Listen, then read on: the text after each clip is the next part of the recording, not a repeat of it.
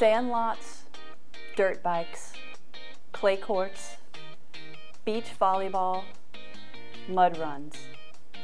Whoever thought that soils would be woven into the fabric of our sports?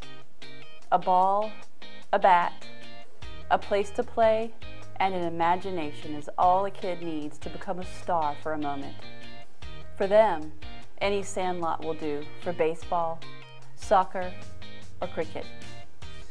For the pros, well, things get a little more tricky.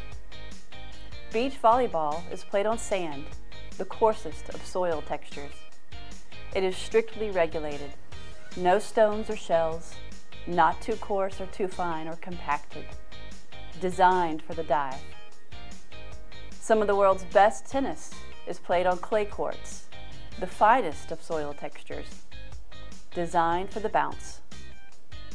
Golf, the grass on that fairway grows in soil, while the soils in the green are exquisitely layered and engineered for the perfect roll. And baseball? The mound and batter's box need a clay foundation and delicate compaction. The infield skin is a just-so mix of mostly sand with just the right amount of silt and clay.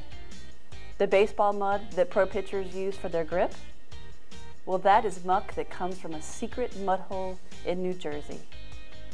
So, think playing in the dirt is just for kids?